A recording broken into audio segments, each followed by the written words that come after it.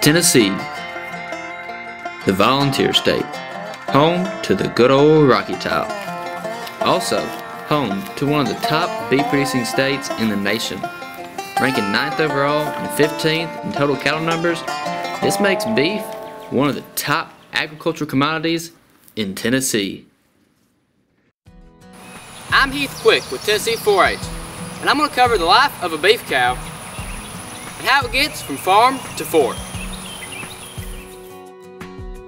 Barbed wire fence carving on a hillside, cutting holes in the midday sun, like a postcard framed in a windshield. Raising beef begins with ranchers who maintain a breeding herd of mama cows that give birth to calves once a year. When a calf is born, it weighs about 60 to 100 pounds. Over the next few months of its life, each calf will live off its mother's milk and graze on grass pastures. The weaning process allows calves to become independent of their mother's milk so they can continue to grow and thrive on the pasture. After weaning is complete, the beef life cycle continues. Many calves are purchased at livestock auction markets by farmers and ranchers called backgrounders.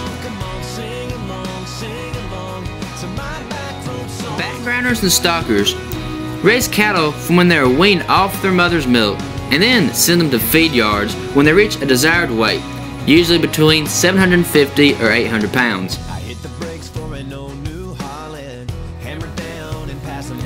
Mature cattle are often moved to feed yards. Here, cattle typically spend 4 to 6 months, during which time they have constant access to water and room to move around.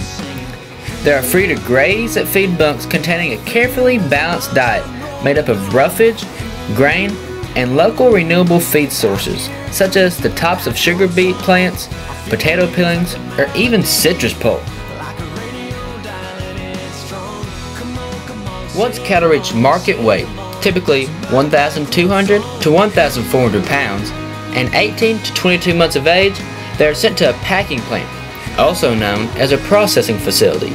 USDA inspectors are stationed in all federally inspected packing plants. Lastly, beef is shipped and sold in the United States and abroad. In the retail and food service channels, operators take steps to provide consumers with the safest, most wholesome, and nutritious products possible.